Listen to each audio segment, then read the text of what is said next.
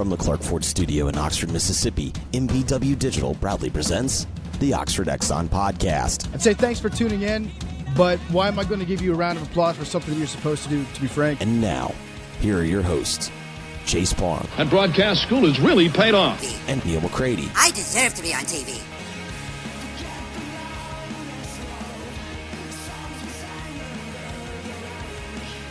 Welcome to this Thursday edition of the Oxford Exxon Podcast. Chase Parham, Neal McCready, Clark Ford Studio.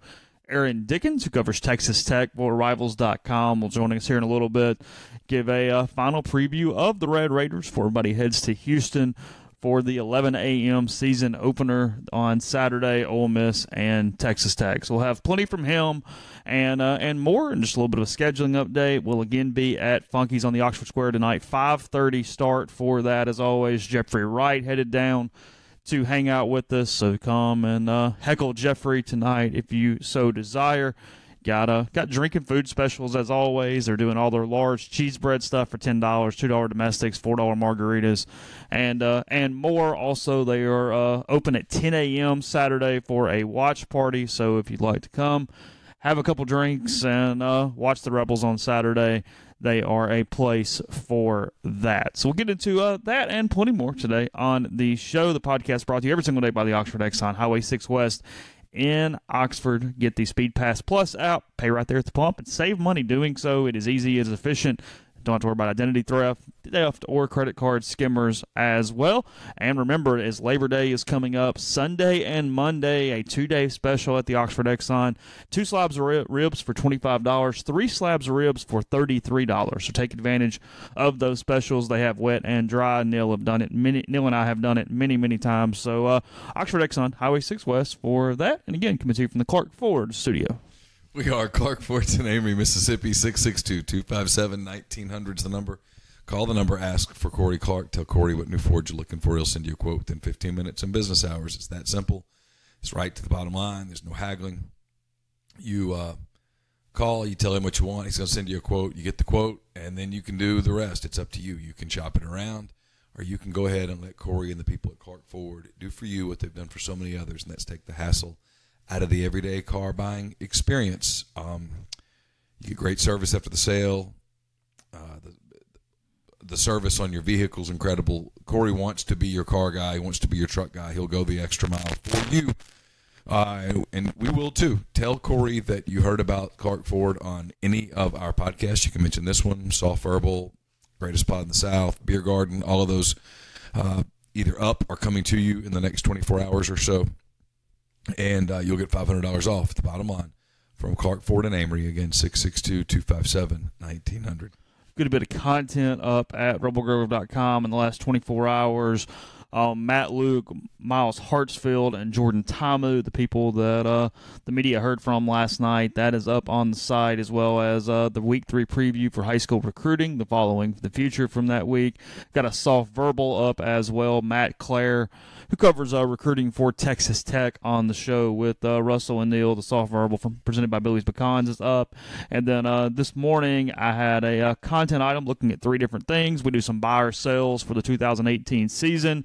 We ranked the last 10 season openers for Ole Miss, as most of them were fairly indicative of what was to come later in the season, and gave a pretty good glimpse after one game. And then I've got some thoughts on Chad Kelly as well. So that in that content item, all that at rebelgrove.com this morning. Picks will go up on Friday. We are now doing picks on Friday instead of Thursday, so a little bit of a schedule change there, but it won't hinder you too much. Plenty of time to copy us and get those bets in with the bookies and the casinos prior to action on Saturday. So it's completely in the system. I'll just punch the button at my flight's 5 a.m. or whatever. I'll punch the button at about 4 a.m. and it's ready to go. It's ready to go. Take off, if you will.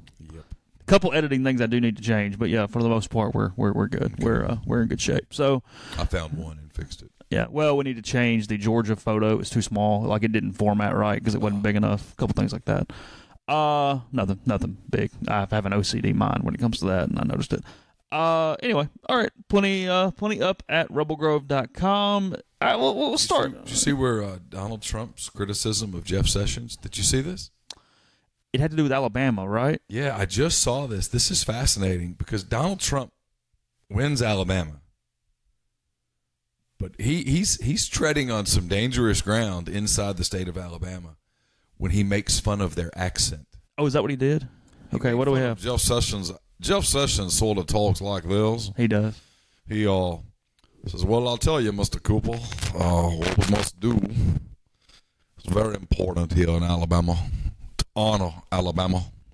He talks like a movie character. It's fake. He talks like a movie character. It's and a lot of people in that part of Alabama, especially the people who sort of put on some airs, they talk in a way that is it's not really the way that they talk. It's very, very orchestrated and engineered accent of such to indicate a certain standing. Donald Trump criticizing that is not going to go over well in a way that I'm telling you is going to be fascinating. Okay, look, I understand what you're saying, and you're right to some extent. Alabama is not voting Democrat. No, but I'm telling you, he is going. This will cost. It's not going to cost him a state, but he's going. He goes to places like Alabama to have these rallies in front of 70,000 people. You can't disrespect the tide like that, can you? 70,000 people won't show up if he's making fun of the way that they talk. Because it's a very sensitive topic there. Don't think they overlook it because of their jobs and their income and different things if they agree with those policies? I overlook it at some point, Chase, but when you get into something, you're accusing them of talking like they have marbles in their mouths, and it's not going to go over well. I was telling you it's not. And then he said that his degree from the University of Alabama Law School is questionable. Compared to the Ivy League institutions that most of his cohorts have degrees from. Where's Trump's degree from? Where'd he go to school? Seriously, do you know? I don't even know. I don't know that I do either.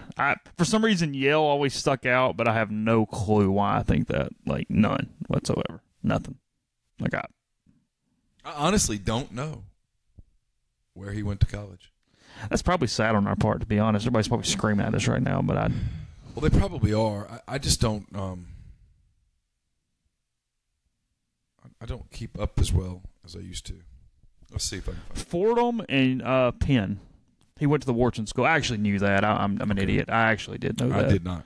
Yeah, he went to the Wharton School at the University of Pennsylvania. Okay. After starting out at Fordham. That's right. So Fordham is not in the Ivy League. Is that correct? Fordham is not. They are, I believe they're the Rams when they play college football. I believe they're an FCS institution, if I have that correctly. Okay. Yeah. We'll start here. So we got picks on in the system. I don't want to give away picks, but as you started writing it, did opinions on games change? Did you kind of catch yourself going as you get closer that maybe some of your early and preconceived notions were not what you thought as game week gets here? Because I had a couple. I actually changed a couple picks than what I was expecting to. I don't know. I've got one that is really different from everybody else. Do you? That's kind of built around things that people I saw trust that. have told me. And the one I went back and forth on is Ole Miss and Texas Tech. And I sided on the side of being consistent. I don't know why being consistent matters. But you talk about being OCD. I'm a little OCD about that. I mean, you're allowed to change your mind. That's not... Yeah, I know. And I almost did. I go back and forth on that game a lot. And from reading the commentary, my confidence level on one side or the other on that game was incredibly high until about 10 days ago. And it has just plummeted since then. I'm literally 50-50 on it. You could come down and tell me anything is going to happen, and I would say, okay. Audio issues. I hate the soundboard with a passion. It doesn't. We could have taken it down. We could have. It does not hold up well, and I end up having to change the gain and the different things constantly during the show. I've got to do 2 shows later today. That's the reason it was still sitting up. Yeah, it can be fixed, but it's not very good. Anyway, yeah. Ole Miss and Texas Tech is there are 2 games of interest to me this weekend, and Ole Miss and Texas Tech is one of them, and the other one is Miami and LSU. Those are the 2 that I go, wow, this thing could go in any number of directions. The third one on that is Auburn and Washington, and I just think I know what's going to happen. I'm interested by it, but I still think I know what's going to happen. And then you got Alabama and Louisville, where I love Louisville's offensive line trash-talking Alabama's defensive line. That typically goes well with things. You see that? Yes, it's dumb. I don't know what Louisville's doing. Now I can't talk out both sides of my mouth here, though. I don't think trash talk matters. I don't think it has any impact on the game whatsoever. But I do have a false I do think a false sense of confidence or a lack of understanding what you're going against is a very accurate and real thing. I'm a major disliker of trash talk. But that doesn't mean it actually has impact on games. No. Just as a rule, I hate it so much that I can't get past it. And so I catch myself now hoping Alabama beats Louisville by 70 points. Just destroy them. There's a decent chance that happens. I just don't understand why any opponent would ever go into a game talking trash. I don't what can possibly be gained by it? Trying to motivate your own teammates? I talked to someone inside the Alabama program who told me that a couple of years ago when Dak Prescott made a big deal about how he didn't play the year before against Alabama, that absolutely served as motivation for Alabama that week. And that going into that week, even though Mississippi State was number 1 in the country, before Prescott's comments, Alabama was having a hard time getting that team motivated. They were tired. They've played in so many, and in fairness to Alabama, they've played in so many Super Bowls. They get everybody's big shot, and it's that after a while you forget from their perspective it's just another damn game. And that Monday, they were just kind of flat. That Tuesday, they were kind of flat. And then those comments came out. And defensively, they were like, oh, okay, well, needed something. There's the fuel. Why you choose to provide that fuel, whether or not it serves a purpose, is beyond me. It's Louisville's senior offensive lineman, Lucas McNeil. Maybe I'm mispronouncing. I don't know. The direct quote, so if we can dominate up front, then we're not worried about the defensive front at all. I definitely think we're capable of going out, starting off fast, and dominating their defensive line. Quote from Mr. McNeil there. I mean, keep that in-house. Say that in-house. Say it during practice to your buddies after the thing. I mean, say it in-house. Say it in your meetings. Hey, guys, I think we can dominate this game. But in the media, why you would say that is beyond. And listen, I can hear fellow media members going, Neil, stop. We want this stuff. I get it. If you say that to me, I'm running with it. I mean, I'm running to the presses as fast as possible. But I don't get it. I don't understand it. But I'm a very anti-trash talk person. I'm the guy that when the Cardinal fan out of the blue trash talks me, I just block him. I just don't like it. I don't like trash talk in general. It doesn't have I don't like it at all. I stumbled across this yesterday as I was looking at prior season openers for Ole Miss the last 10 years or so, which ended right with the nut 2008 or 9 was the first one, obviously, whatever. Ed Orgeron, in his 3-year tenure at Ole Miss, his teams never scored more than 28 points against an FBS opponent. Not even Power 5, FBS. Yeah. They beat Memphis 28-25 one year in an opener, and that was the only time they scored 28 points. Ole Miss, as a program against FBS teams, had a drought of scoring 30 points from October 2004 until the opener in 2008. Beat South Carolina 31-28 on that Bill Flowers catch in the end zone in 2004 in Columbia. I remember that. And didn't do it again until Nutt beat Memphis 45-17 or 41-17 or 41-24 or whatever it was in their opener in 08. That's unreal. Yeah. Not 30 points. Honestly, I didn't look at this. I'm not sure he scored 30 points against anyone other than Northwestern State in his second-to-last game. And he beat Northwestern State 38-31 when Northwestern State had a ball in the end zone on the final play to tie it. Game that sealed his fate. In a game that sealed his fate because there was no one there. Yeah, the crowd was 15,000. I mean, nothing. Not to go down that path again, but when the people act like that fourth down decision was no, it wasn't. I can tell you emphatically it was not. It was a convenient excuse, but the decision was made. I did that ranking on 10 openers and what they meant to the season as far as foreshadowing or anything. What would you have had at number 1? Let me go through and think about them. You may give them to you. The one that positively... There are 2 that I couldn't decide between, one positive, one negative. The positive one, looking back, would be the win against Boise in Atlanta. That was my number 1. That was number 1 for me. The negative, looking back, it's hard to do this because you do have the benefit of 2020, and it's hard to take that away. Well, I mean, I kind of gave 2020. I'll give you my countdown. We'll run through them real quick. This is not terrible. Okay. The one I was going to say is the loss to BYU at home. Okay, see, I had that one way down the list, and I'll explain why. Okay. So, number 10, 2009, Ole Miss 45-14 over Memphis. That was a good team that beat Memphis. Who cares? Wait, I do remember the number one. The number one, in terms of a negative, would be Jacksonville State. That's number 2. Yeah, okay. All right, so Ole Miss 45, Memphis 14 in 09, whatever. Meant nothing to anybody. They won a game against a bad team. They were top 5 in the country. Who cares? I've got number 9, that BYU Ole Miss game, 14-13. I'll tell you why. Because 2010's already happened. We already know the program has gone down the tank. They already suck, and Masoli's gone. So, to me, them losing that opener, if you went into that season and went, hey, they're about to turn this thing back around, that was kind of false hoping on you. So, I don't think that it changed perspective much, losing that game 14-13. Now, somehow that BYU team did go 9-3, even though Utah beat them like 52-10 or something a couple weeks later. But... Well, I think if they win that game, they might get bowl. No, that's 11. But sorry. If they win that game, maybe they don't completely go down the tubes as fast as they did. Because they play Vanderbilt better in 2 weeks? Maybe. Because they beat an FCS team the next week, and then Vanderbilt's the next week. I mean, just maybe. I mean, again, we'll never know. But I don't think the plan at that day, going into that day, I don't think the plan was to fire Houston Nutt in the middle of the season. Right. Well, no, I agree with that. And I don't think the plan was for Pete Boone to step down.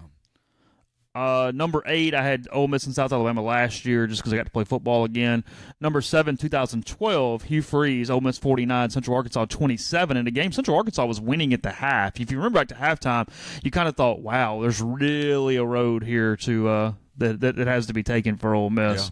Yeah. 2013, Ole Miss 39, Vanderbilt 35. That Jeff Scott scamper late to win a game. It's a hell of a game. Frankly, between 2 really good teams. That Vanderbilt team won 9 games that year. Yeah. There was a James Franklin team, so big win to kind of put them in another in another light, because that team, if you lose that one, it gets a little funny in the middle of the year, and you're kind of right where you were in 2012.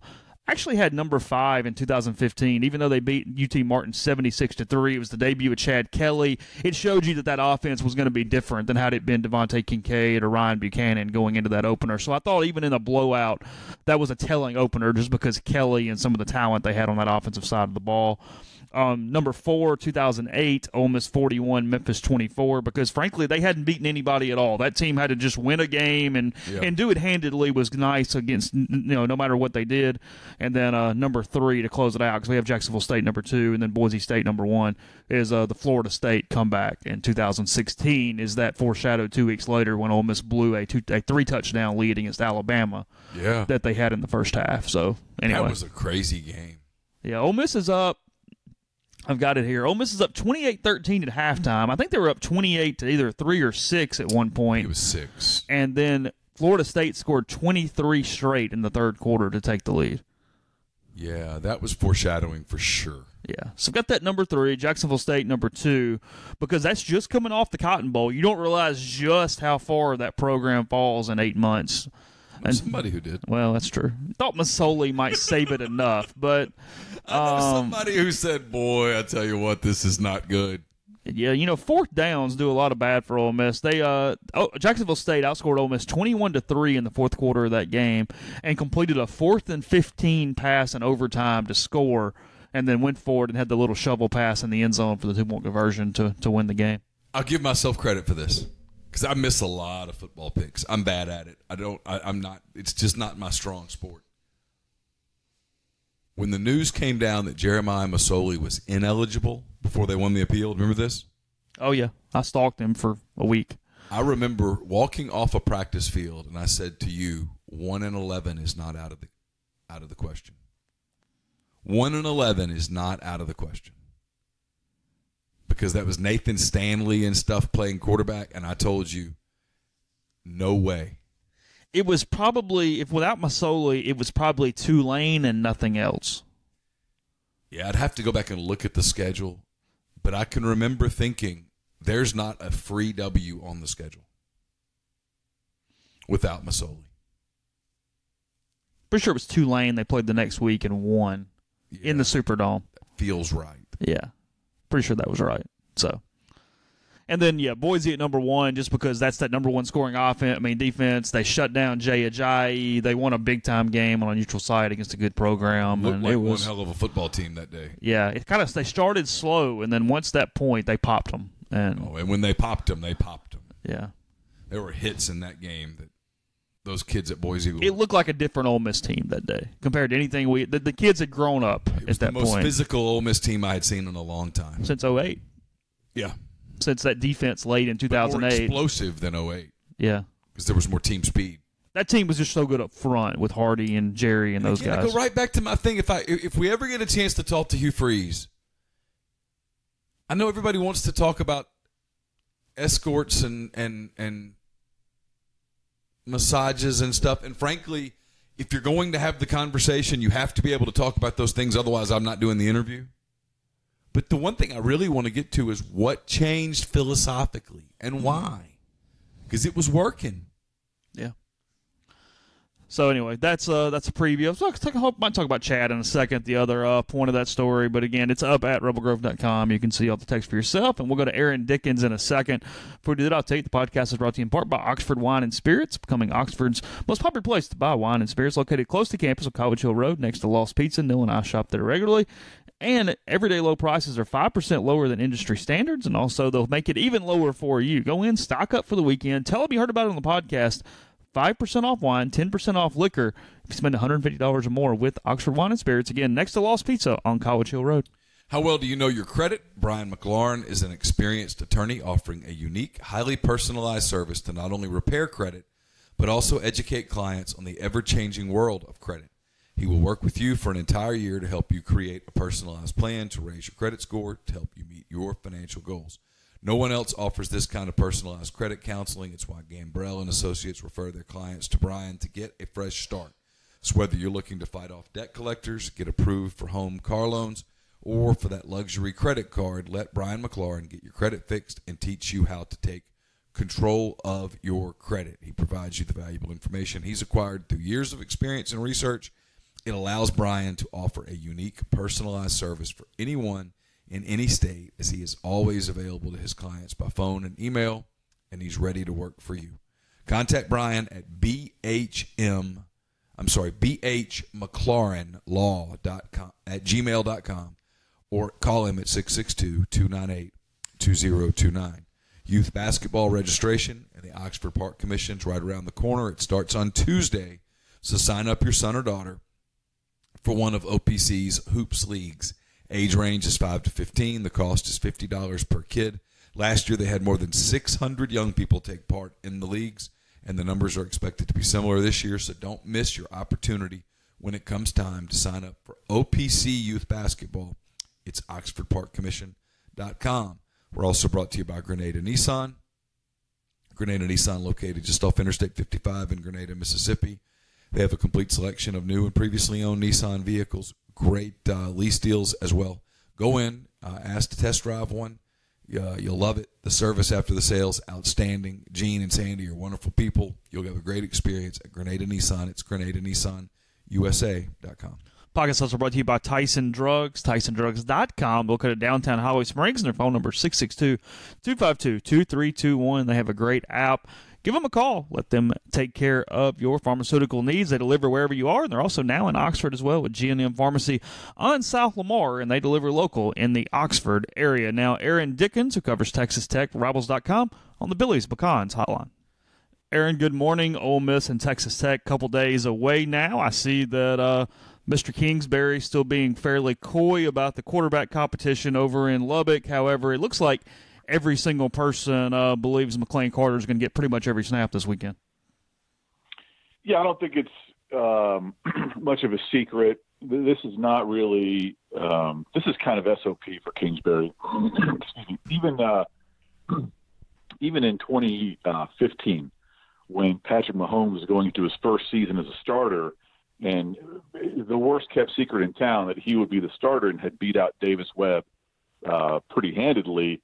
Even in that season, he kept it pretty, hey, well, you'll find out on Saturday, et cetera, et cetera. I think part of that is perhaps out of respect for the other players that are competing. Perhaps it's gamesmanship. Perhaps it's some sort of exercise to prolong this as long as possible to maybe discourage transfers. I don't know.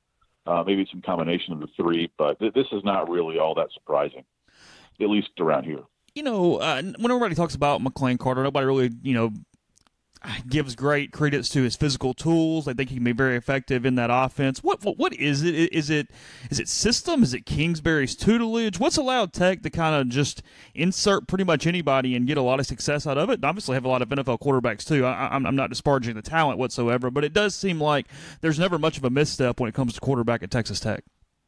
I mean, at some point, that's going to fall off, and folks around here are offense snobs, right? They over the last 18 seasons have become accustomed to a certain level of offensive performance, and when they don't get that, they recognize that and they call it out. Last year, Nick Shimanek, his numbers, I think for 85% of the country would have been viewed as excellent, perhaps one of the best passing seasons in history, but around here it just wasn't good enough. But at some point, that's going to fall off, right? You're not entitled to above average to great quarterback play every season. Maybe this is the year, I don't know. But I think around here, there's a benefit of the doubt given to both Cliff Kingsbury, given his track record, not only at Texas Tech, but at A&M and at Houston, but also this program. This is just kind of what Tech does. They churn out quarterbacks that put up big numbers. Like you said, probably a good chunk of that is the system on average, but you also have exceptional talents from time to time. And then, they get receivers that put up big numbers. And so I think at least around here, the expectation is the names might have changed. And certainly I don't think they expect Pat Mahomes or Graham Harrell or Cliff Kingsbury type numbers.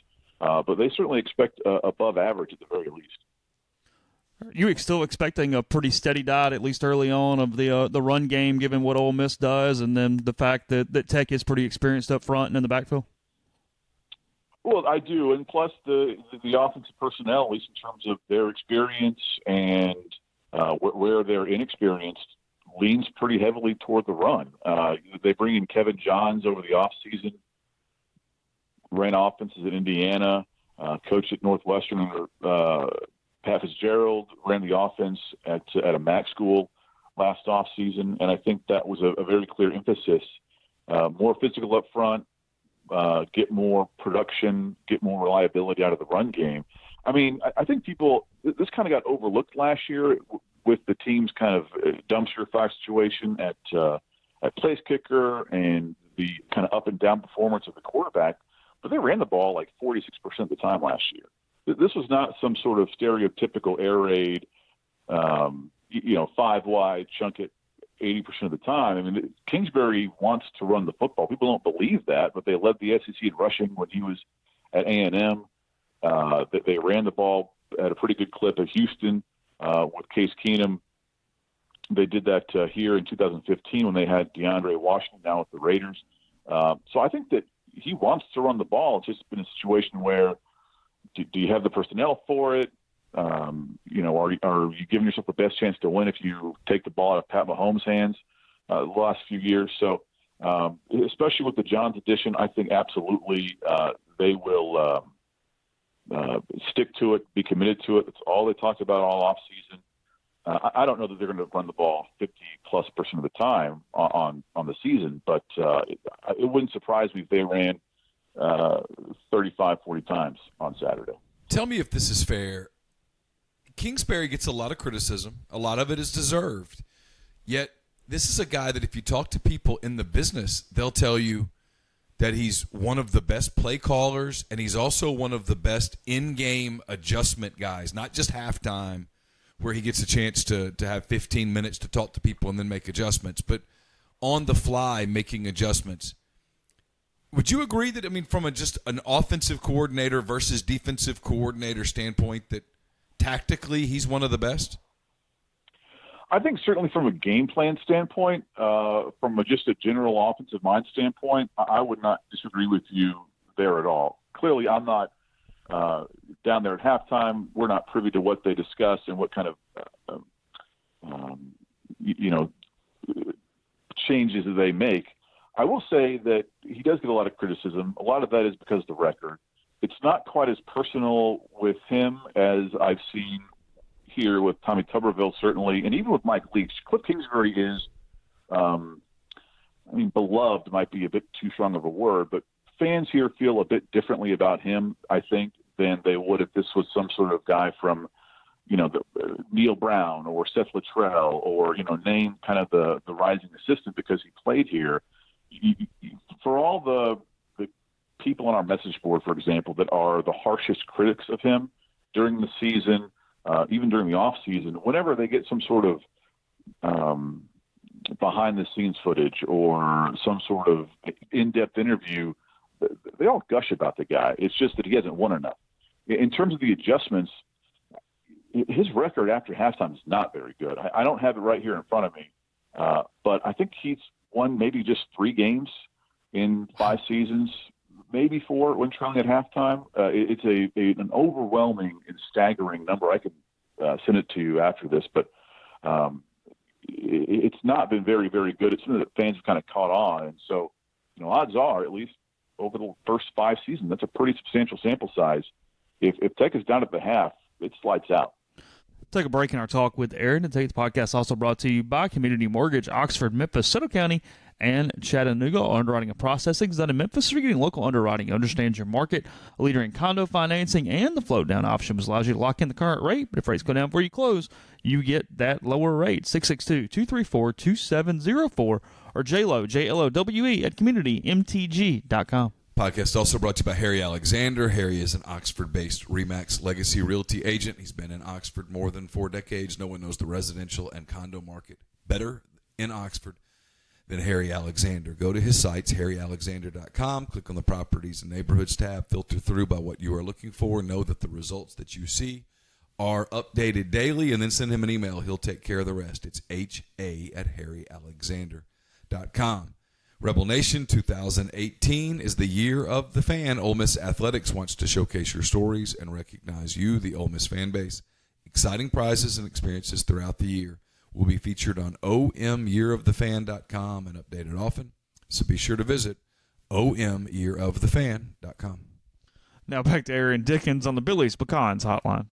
What's kind of your take on Tech's defense? They've got a lot of guys back. I think Longo told us the other day 10 starters returning and at least started a game.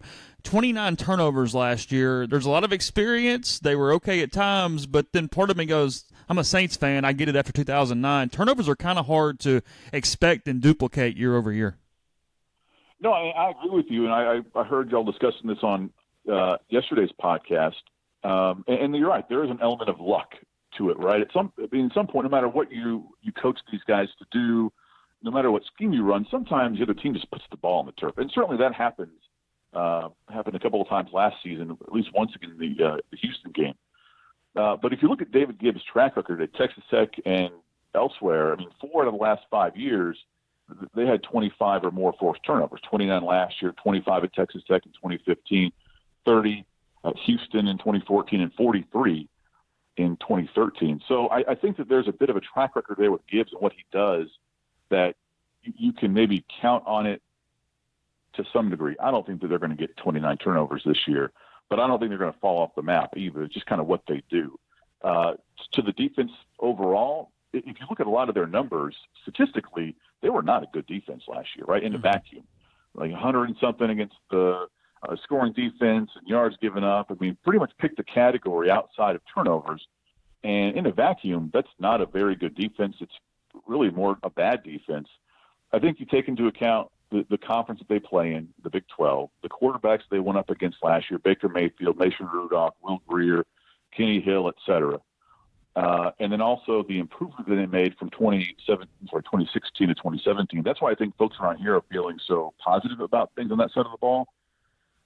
But they have it's a big jump from where they were last year from a number standpoint to being a good defense overall this year. Although if they get 29 turnovers, I don't think that it really matters as much this year. Yeah, a lot of times turnovers, we talk about putting on the turf. Maybe if anything, you're a better turnover team than you're getting credit for because you don't get those cheap ones. If you earn them, that's kind of different, and that's probably a little less fluctuating than other things. But I asked Neal this yesterday. You probably heard it, so you know where I'm going.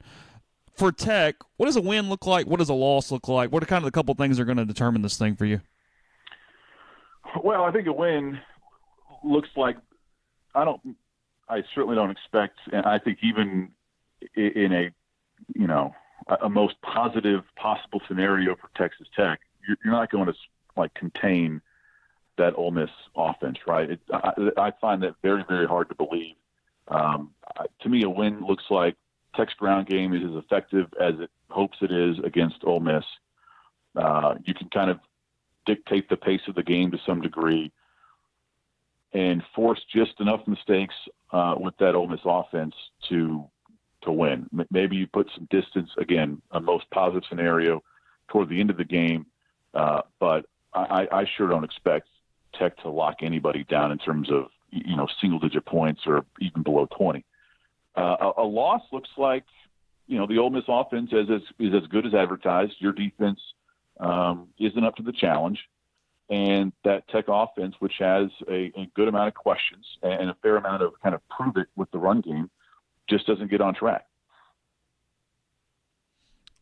Just because we haven't asked, I'm just kind of curious. It's not interesting, but I'm still kind of curious. What's special teams like at Tech if this thing gets close late? Well, last year was a disaster. Okay. I mean, last year they missed 11 kicks. Their starting place kicker Clayton Hatfield tweaked. Had some sort of hip injury in the preseason, and wasn't right at any point in the regular season. He didn't play for a good chunk of it, and it was a complete and total disaster. They were up, I think, 35-17 third quarter against West Virginia. They missed some makeable kicks, ended up losing that game. They're up by 7 late at home against Kansas State. I think about maybe 3 minutes to go. A 25-ish yard field goal to make it a 10-point margin and pretty much ice that game. They miss it. K-State ties it. Tech loses in overtime. It was a disaster. I think it affected the team mentally. So it's been a hot topic of conversation around here all the offseason. Clayton Hatfield, who was preseason All Big 12 going into last year, so he's not some scrub. Is fully healthy, full go, and I think the expectation around the program is last year was a blip, and he'll be back to form this season. So who knows? But last year, yeah, it was why they were 6-7 and not 7-5 or maybe even 8-4. I'm looking at this schedule for Tech, and we've kind of looked all off season about what's kind of the swing portions for every SEC team. But as I look at this thing, other than Lamar, every game going into that bye week in the first week of October, I mean, that bye week could be jubilation and it could be catastrophe for Cliff Kingsbury because you've got Ole Miss, Houston, at Oklahoma State, and West Virginia. And then when you come out of the bye week, you've got TCU too. So, this thing could go any number of directions in the first 5-6 weeks. It really could, from a Tech standpoint, and maybe it's viewed differently outside the Tech bubble, right, as it probably is with most fan bases. But you look at that Tech schedule, I don't see a lot of guaranteed wins, right? I mean, Lamar, clearly, you would sure think Kansas. They haven't won a road game since 2009. Wow, really? But outside of that, yeah. No, okay. Their last road win was 2009 against Colorado. Okay, sorry. So, yeah. and you don't want to be that program to break that streak, let me tell you. But outside of Lamar and probably Kansas, find the guaranteed wins, right? I mean, Baylor was 1-11 last year, and I'm not going to chalk that game up as a sure win. I mean, but at the same time, I don't know how many games on there are for sure lock city losses. Probably maybe Oklahoma, November 3rd. But Oklahoma State lost a lot last year. They're breaking in a new quarterback. Sure, it's in Stillwater, but you get them early. Maybe some kinks are still being worked out. West Virginia, at home, you had them on the ropes last year. They have some depth issues on defense.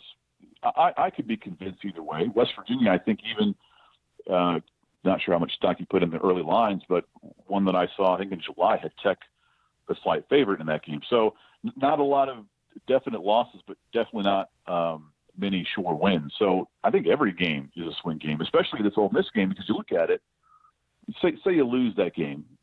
Tech is only a 2-point favorite. Wouldn't stun me at all if Tech loses this game.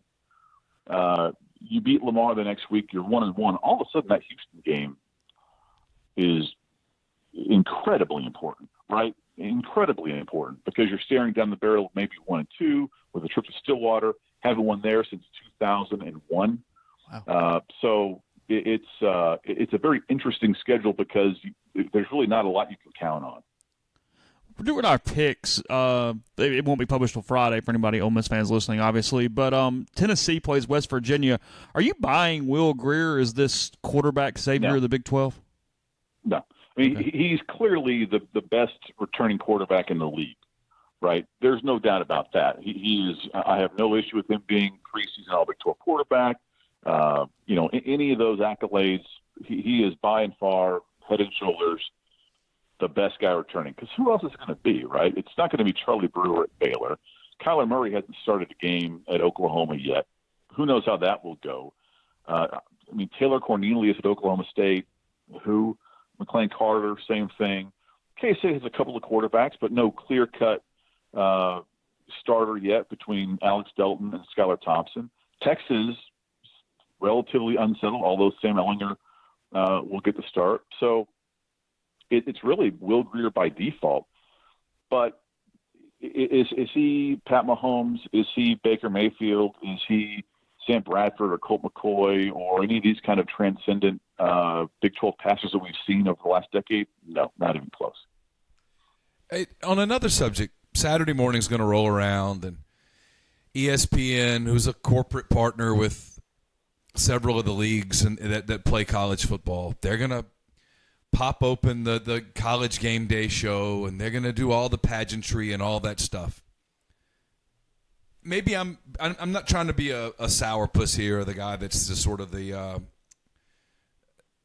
guy that's the party pooper, I guess. But how much do you think that show and college football broadcast in general are going to delve into the deal at Ohio State, the deal at Maryland, an offseason that, quite frankly, has been a remarkably bad look for the sport? It's a great question. Herbstreit's been fairly critical, I think, of both the situation at Ohio State and also elsewhere in the Big Ten. Around the country, Rutgers has an issue. Wisconsin has an issue. Really a lot of it seems kind of localized in the Big Ten. But I think they'll touch on it. I don't know that they'll be as kind of beholden to trying to please their college football masters as they do with the NFL, perhaps. I think they're probably more open to lobbying some criticism that way than they would if this was in the NFL. Yeah, I hope so. I hope that there's an objective approach to it. I mean, there are games to be talked about, and there are games to be enjoyed and analyzed and all of those things. But it is certainly in the undercurrent on Saturday, and I hope people acknowledge that. I don't like Ohio State. Some of the public records requests, they had to be fulfilled yesterday. There's a lot of shady stuff in the story with Urban Meyer and with Zach Smith. And Zach Smith very active on Twitter yesterday. It was stunningly. You have to wonder what in the hell his attorney. Meltdown. Yeah, his attorney who's had a public meltdown of his own. It's just a kind of a shocking look, really. It lets you. I thought it did sort of give us a look inside this guy's persona a little bit, and you sort of see how how some of the things that are alleged to have happened very well could have happened. Right, yeah, good job convincing us you're not a domestic abuser by being a total lunatic on Twitter for the last 6 hours. Good job, guy. Oh, gosh. All right, last thing. Appreciate the time, Aaron. I guess, yeah, well, I guess we'll throw this at you. What's going to happen? You got a prediction you're going to put up on the side or what? And then what's kind of the thing that's going to turn it one way or the other? Yeah, I mean, I've kind of been back and forth on this all offseason. The Tech is a slight favorite. I think what it comes down to me is I feel like both teams enter this game with a gigantic question mark on one side of the ball, right? With Ole Miss, it's defense. With Tech, it's offense. I feel like the floor for this Tech offense is probably above the floor for that Ole Miss defense. Mm-hmm. And so I think Tech squeaks out a win here. I don't know what it looks like. I certainly wouldn't be, surprised at all if it goes the other way. But I feel like Tech leaves Houston with a bit of a W. More from Aaron at RedRaidersports.com. Be safe. Headed to Houston. We'll talk to you again soon. All right. Thanks, fellas. Always a pleasure. You too. Thanks to Aaron for joining us on the Billy's Pecans hotline to talk Texas Tech and Ole Miss. The podcast also brought to you by Locker Stockers. They handle purchase and delivery to your locker or suite before game day. That'll be the case for Vaught Hemingway, the Pavilion, or Swayze Field. And they'd like to incentivize you a little bit by getting a preseason price ready for you. So give them a call now. Only a couple days left to take care of the preseason price. 662-586-1487. Info at lockerstockers.com to take the major hassle out of stocking your locker this football season. The podcast is also brought to you by Billy's Pecans. Yes, join us on the Billy's Pecans hotline. You can go to billyspecans.com, do some shopping. The pecans are fantastic. The cinnamon spice pecans, toasted pecans, all of the different chocolate pecans, milk chocolate, dark chocolate, white chocolate, chocolate amaretto, chocolate Grand Marnier, which I haven't tried yet, but I should. I need to. My waistline won't like me, but my taste buds will. Southern pecan toffee, cheese krispies, pecan brittle, pecan coffee cake, blueberry pecan coffee cake. It's all there at Billy's Pecans. Check them out at billyspecans.com or 1-800-624-7404. The podcast also brought to you by Oxford University Bank. OUB is locally owned and operated right here in Oxford. When you deposit money at OUB, that money and the vast majority of the bank's profits go right back into the Oxford community. OUB gives you the comfort of home, all the benefits the big mega banks provide, all the technology and products you can want, all with a personal touch. When you call OUB, you speak directly with a live person, all without having to press 10 buttons, without a 5-minute wait. OUB offering 1-year CDs at 1.75% APY, 3-year triple option CDs paying 2.01% APY. With the 3-year term, customers can deposit once during the term, withdraw once during the term, and or bump the rate if OUB's 3-year rate rises. To learn more about OUB, check out liveoxfordbankoxford.com or call 662-234-6668. OUB is FDIC insured. Podcast also brought to you by Stacy Berry, the name to know in Memphis Realty. Keller Williams, the #1 real estate agency in the world and #1 in agents, units sold, and volume sold. And the Berry home team is now an integral part of that brand. If you're a first-time home buyer looking to downsize, Stacy will evaluate and determine your current home value and sell it quickly for top dollars. If you're looking to sell a home, buy a home, or invest in real estate, the Berry home team is the place to unlock Memphis for you. 901-481-6420. Stacy Lane Berry at KW.com. That's LAINE. And Stacy with an E. Stacy Lane Berry at KW.com. And the Berry home team, the name to know in Memphis. So, thanks to Aaron. Hard to argue with any of that. As we said earlier in the show, I have no idea. I frankly don't have much of a feel for this. I am, from a picking standpoint, worried about Ole Miss defensively. Texas Tech doesn't have a whole lot of quarterback compared to past seasons, even though Kingsbury seems to get a lot out of them and develop them as time goes on. As Aaron said, I was not aware of that. Texas Tech typically loses games it's already trailing at halftime. They don't have a lot of comeback ability during his tenure as well. So, I mean, the more and more I think about it and you go, hey, this is close because of this, or that, a couple stops and this thing can get squirrely for either team in a bad way fast. Yeah, because I don't really know what to expect from Jordan Ta'amu. I think he's going to be a really good quarterback. I think so. Am I willing to bet on it? I was like, one of the questions on the message board yesterday was buy or sell Jordan Ta'amu better than Shea Patterson. I was asked that question. I was out walking the dogs. As in Patterson this year, Ta'amu this year. I guess so. Like right now, who's a better quarterback right now? I got to be honest. I mean, it sounds like a cop-out answer. Can I watch Saturday's games? Because Michigan plays Notre Dame, don't they? Yeah. I mean, I want to see Shea Patterson against Notre Dame. What time is that game? I don't have any idea. I mean, I want to see it. I mean, neither one. I finalized because someone said, "Are you not going to answer it?" And so I was like, "Okay, well, my answer, I guess, is sell. I guess I'd go with Patterson over Ta'amu today, based on just arm talent." Patterson is not going to have the weapons around him at Michigan. If Patterson has an issue that I don't know is real easily correctable, he lacks poise in the pocket so much that what does that look like now? Michigan's going to run in much more of a pro-style set. They're not going to change their offense for him necessarily. Right. How does he handle that type of drop? Michigan's better on defense. Oh, yeah, no doubt. So perhaps Patterson will feel like, hey, I don't have to carry. Because I do think in defense of Shea, and again, I don't have a problem with Shea. I think his dad's a psychopath, but I don't have a problem with him. In defense of Shea, I do think he thought, I've got to carry this team. We can't have 3 and out. I got to make a play happen. Got to make it happen. Because if you remember, his first game was A&M, and he won that game. And the defense fed off him. Yeah. But he won that game. Jeffrey would get on you about Mike President. It would. I couldn't help it. He won that game, and then a week later, where he played okay, the defense was deplorable, and they got whipped. And then against Mississippi State, I thought Shea played pretty well that day, and the defense was just god-awful. And so you can see how the mindset got set in Shea Patterson. Hey, man, you got to carry this. You can't just be good. You got to be awesome. I get it. I'm curious to see what he looks like after having some calm. I would guess that things are a little less. I would think things inside the building are probably a little more controlled at Michigan than they were at Ole Miss last year. Not Matt Luke's fault, but the deal with Hugh Freeze and all that was crazy.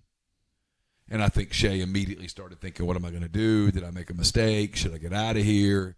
He had his brother there.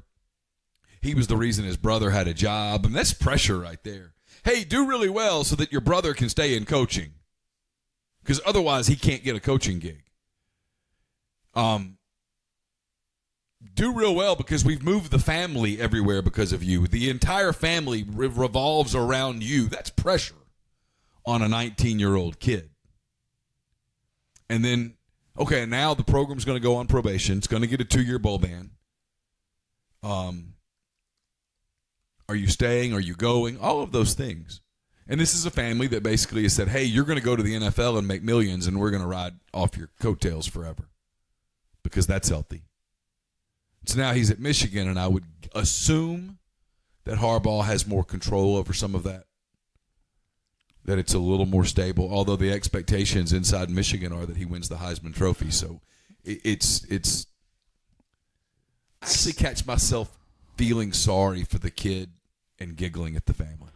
6:30 start for Michigan and Notre Dame. Notre Dame favored by 1 point right now. Also, just got a message from him. Aaron has the exact number. Cliff Kingsbury, Texas Tech, when trailing at half, 2-27. Well, that's not good. It's not a great record. It's not a good mark.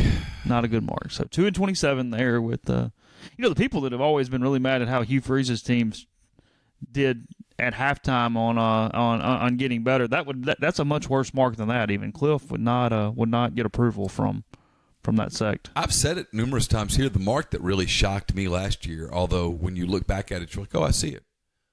Cumulatively, Ole Miss won the first quarter and won the third quarter fairly handedly last season.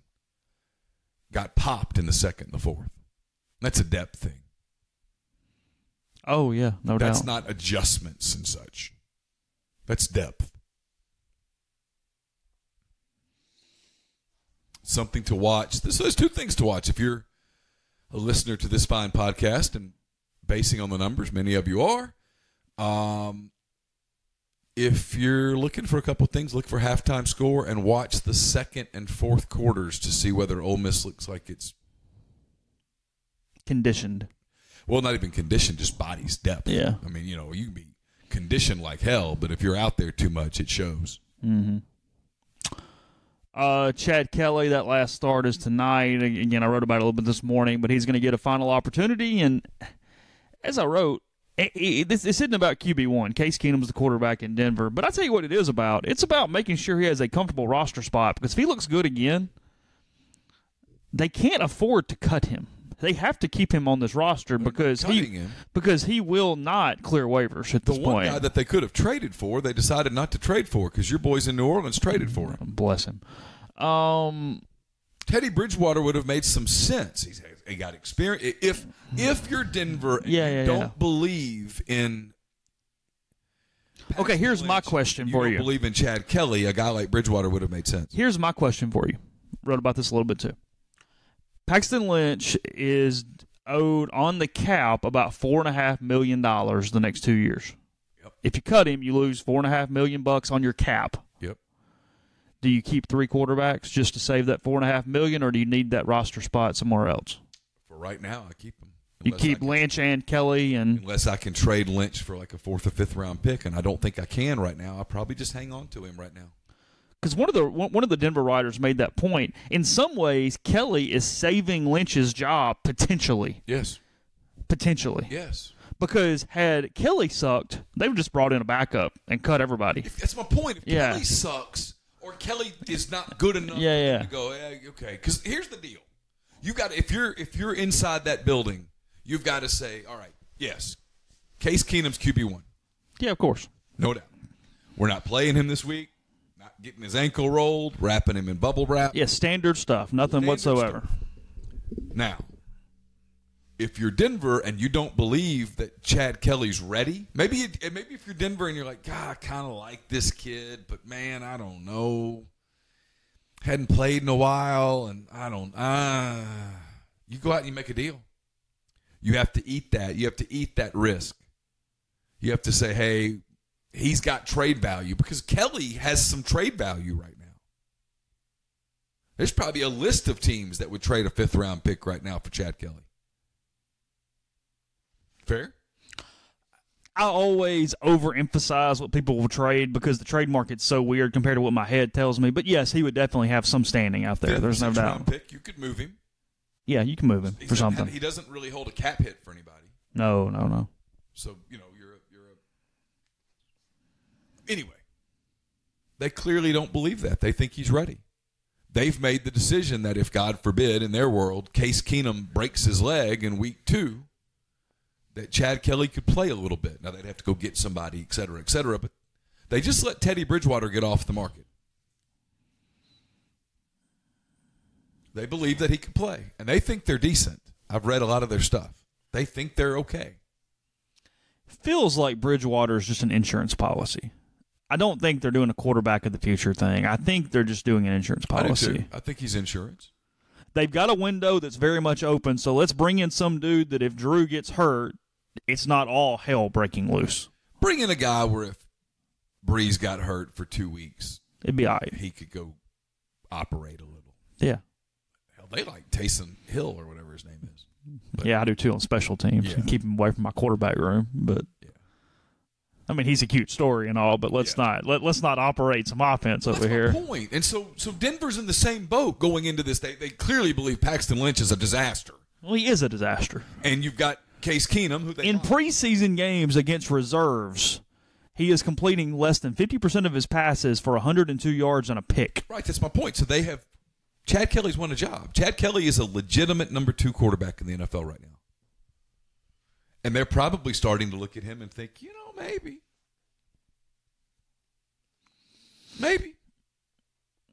Don't hate it. He's been good, 60-something%, over 300 yards. Really good. Yeah. He's been really good. And you talked about this, and I've talked about this. Chad has grown up. Imagine that. Person matures in his 20s. Freak of nature. Save the high school football thing. Oh, he did nothing at Ole Miss whatsoever. No, and he's also started to surround himself with some really good people in his life. He's making smart decisions. He talked about in Denver, he's found – I mean, Chad was the guy that discovered salads. And he was like, oh, hey, this is cool. He's eating smart. If you look at him, he looks better. Yeah. Chad probably played at Ole Miss a little overweight. Uh-huh. You know. I mean, I'm one to talk, but I wasn't the quarterback. Yeah. He looks different now a little bit. He's leaned up, looks stronger. And he always has had a big-time arm. I think he talks more maturely now. His media skills have improved dramatically in about 2 years, which probably tells you that his skills inside the meeting room are better. And they've got a 7th-round pick invested in him, dude. That's it. The last dude that typically gets cut. 7th-round pick. You're John Elway and company. You're like, we might have. And he, in many ways, for them, balances out the disaster of Lynch. Because they're like, that's a good point. Traded up for Lynch. We wasted a first-round pick and the cap hit. But we might have found our quarterback at the end of the 7th round. Evens out. Yeah. And Case Keenum for them is a – and if you're Chad Kelly, Case Keenum's the perfect guy to be the backup to. Because Case Keenum is a guy who knows how to manage an NFL offense. He can put up numbers, but he's not like backing up Drew Brees in his early 30s where you're like, man, I'm never going to play. Yeah. It's not like backing up Aaron Rodgers where you're like, okay, unless he dies. Yeah. You know what I mean? There's a chance that Denver, if let's say Denver's, 4-8 after 12 games, there's a chance Denver goes up to Case Keenum and goes, hey, look, you got your money. This isn't working out. We got to find out what we got in this kid because the draft's coming up.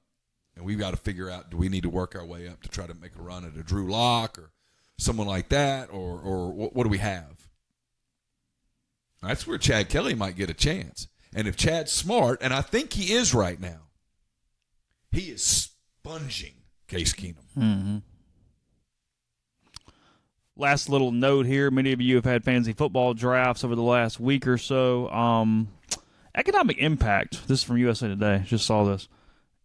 Fantasy football in North America, economic impact, $7.2 billion last year. 59.3 million fantasy football players last year. 59.3 million. Not surprised. We talk about this all the time. 71% men, a little lower than you would anticipate potentially. But a lot of wives and girlfriends want to be involved. They let them play. Sure. If it's not an overly serious league, let the girls play. Wow. No, but you know what I mean. That's not what I meant. Expound. Okay, I will. Kidding. Most of these leagues started when guys were in college, whenever that was, and they've maintained. And as they get older, the $15 buy-in is no longer real interesting to them, so they raise the prices and whatever. And frankly, it's a fraternity where they don't really want to include more people. So they try to keep the same group together, and it's mostly males from college. However, I mean, we had a league a couple years ago where we had guys versus girls, and it was 6 of each, and that's the time the girls win, and you move on with your day, and it's all right. But, anyway, I'm done. That's it. I did not come out like I wanted it to come out. I apologize. I really pissed off our 4% or 6% or whatever it is that we have there. For those of you out there, let the record show that I stood up for you. Yeah. Hi, Rebecca and Summer and a couple of you that we have. We appreciate you. Anyway. This podcast has been brought to you by 7 South Tailgating. They're celebrating 10 years of business this season. Try them once. You'll never tailgate without them again.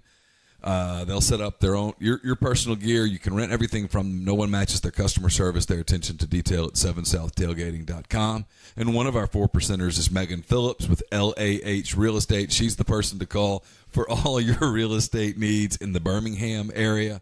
With almost a decade of experience, Megan's knowledge and expertise can help you buy or sell your home today.